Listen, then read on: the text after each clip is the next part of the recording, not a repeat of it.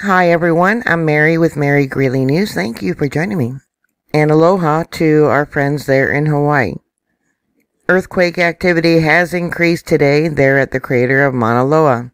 There was a magnitude 3.3 earthquake in the center of the crater at a depth that was about 1.6 miles above sea level. Magma is on the move. USGS is reporting 6 earthquakes today, all of them pretty much in the center of the caldera. All of them above sea level. Well, almost all except for this 2.1 that was near the outside rim of the caldera. That would be about 29 miles below sea level. So I'm going to show you this. That was the first earthquake right there.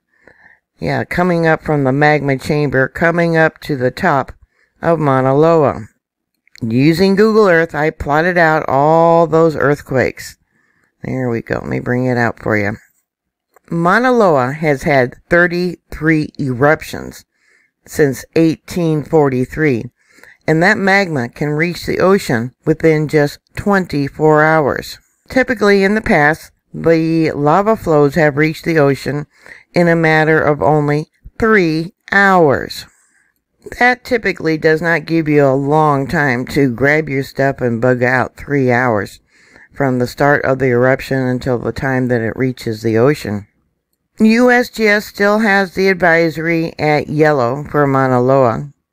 And here it says that Mauna Loa is the largest active volcano on our planet. And I'll bring this over. You can see, yeah, advisory yellow. Here it shows the latest earthquake as being a magnitude 3.2, but USGS has it as a 3.3. Deformation.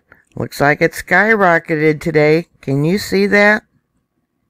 And this is the current image from the northwest rim.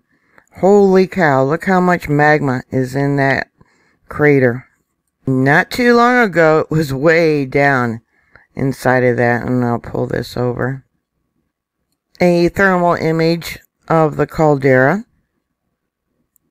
Another image of the caldera. Let me bring this over. This image here says it was taken from the south pit. And I guess they're watching which direction the magma would flow when it starts to overflow its rim. It says here the upper part of Mauna Loa's southwest rim zone, and this was taken today, Saturday, March 6th. The middle part of Mauna Loa's southwest rift zone.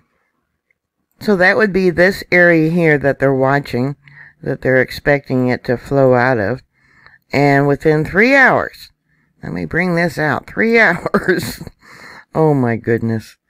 Yeah, if it decided to flow all the way down there, yeah, 3 hours to get out of its way. Oh my goodness. Let me bring this over a little bit more. So what are your thoughts? I hope you guys got a bug out bag and you are prepared for an evacuation if it decides to go. I don't like how that uplift has jumped today. Please put your thoughts down below. Thank you for watching. Thank you for subscribing. Please stay safe and I'll talk to you later. God bless you. Bye.